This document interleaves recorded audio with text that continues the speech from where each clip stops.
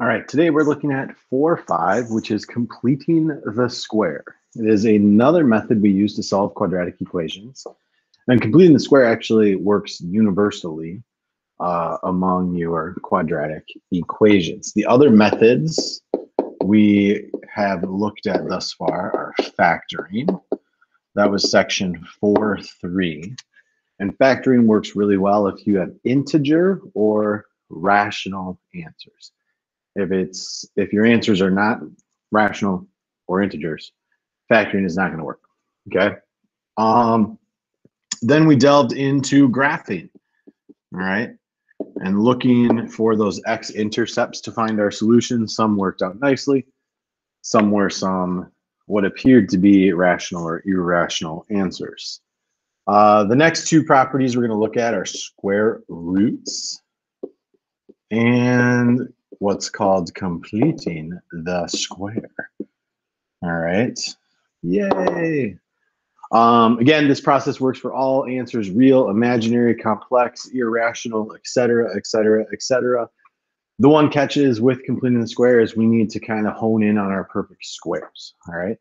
So first thing we're going to look at are some easier problems that are set up as perfect square trinomials. So when I look at example 1, we have x squared plus 8x plus 16. I notice that if I can factor that left-hand side, that is a perfect square trinomial. I can factor it as x plus 4 squared. Again, it was a perfect square trinomial, so I can factor it as a square of a binomial. Okay. At this stage, we can then use square roots to solve. So we wind up with x plus 4 equals plus or minus 7, which means our two answers are negative 11 or 3. Okay.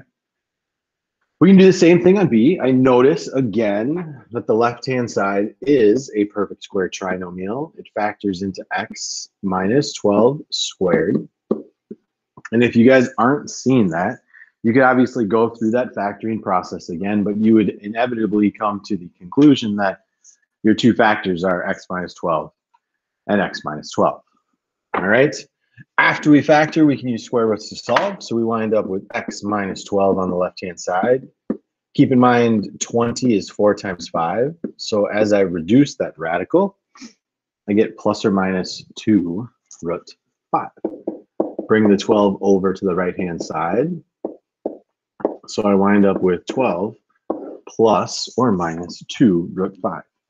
Some of you are probably saying, yeah, I can totally see that. That works out really well, except what happens if that left-hand side is not a perfect square trinomial?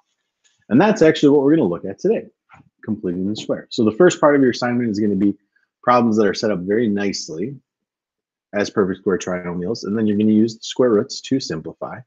But the question is, what if we don't have a perfect square trinomial?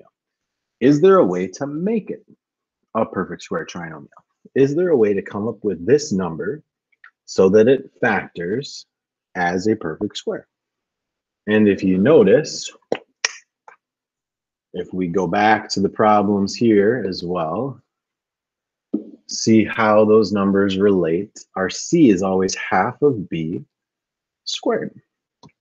And that's what's the important piece of the day. All right. We want to come up with a c value such that it's half of b squared. If I come up with that c value that works, then I can factor it as a perfect square. All right. So to kind of ease into things, we're going to start with just some expressions to come up with a c value. So the question is, what's half of b squared?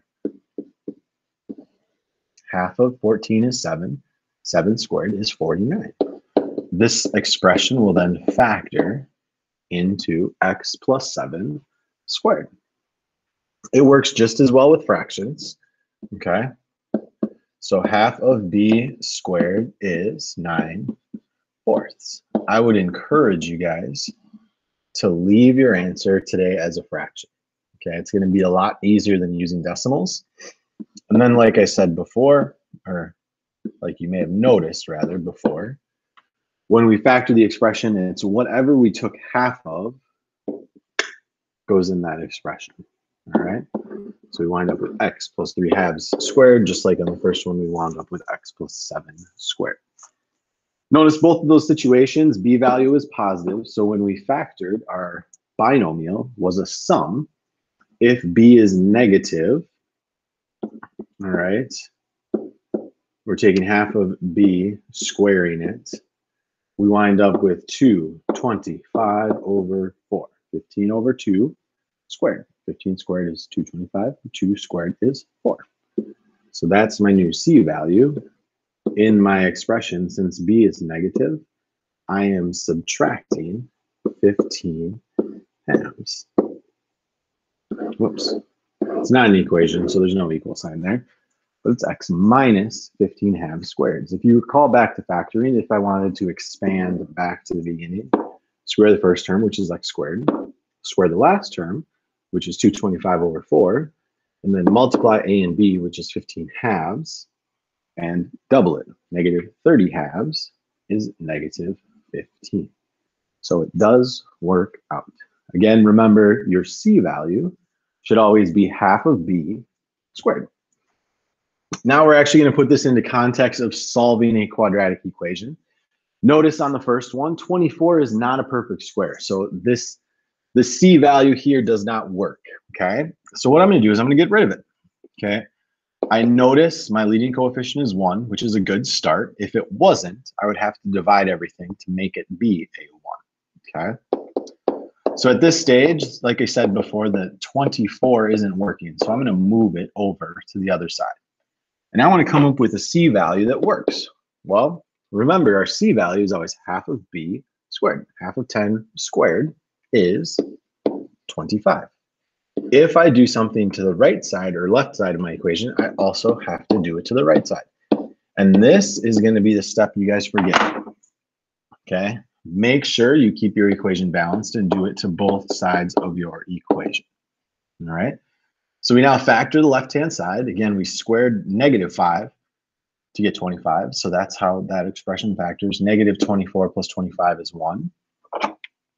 We then can solve for x. So we use square roots both sides. We wind up with x minus 5 equals plus or minus 1. 5 plus or minus 1, which means our answers are 4 and 6. Notice at this stage we got two integer answers. I could have probably factored the initial expression, but the directions did say solve by completing the square. So I do want to show you that completing the square does work universally among all problems, whether they be real, complex, imaginary, irrational, etc. Completing the square is a method that will always work. Okay. Looking at this next one. Again, our leading coefficient is 1, so we're good there. Our c value does not work, so I'm going to get rid of it, and I'm going to move it over to the other side. I need to come up with a new c, half of b, so half of b squared is 9. So I'm going to add 9 to both sides of my equation. Then I can factor and solve. So at this stage, I'm going to square root both sides. Hopefully you guys remember from last section, square root of negative 16 is plus or minus 4i. Now we bring the 3 over. There are my two answers to this quadratic equation. Again, to kind of give you a visual, if I were to graph this question, x squared minus 6x plus 25, it would not cross the x-axis. Again, reason being, we have two imaginary answers. Those are, situations where your parabola does not touch the x-axis. All right. Very last problem here. Again, looking at the first step, we want to make sure our leading coefficient is 1. It's not 1 in this case. So I'm going to divide by 3. I get x squared plus 10 thirds x. And I'm going to move the 8 thirds over to the other side because I already know it's not going to work. All right. I want to come up with my new c value. Okay. And actually, before we go on, again, make sure your leading coefficient is 1 to start. If it's not, the completing the square process is going to be a little more challenging for you. okay? So divide everything by 3 first to start.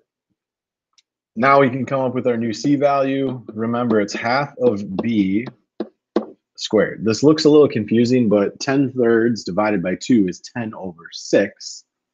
10 over 6 is 5 thirds. 5 thirds squared is 25 ninths.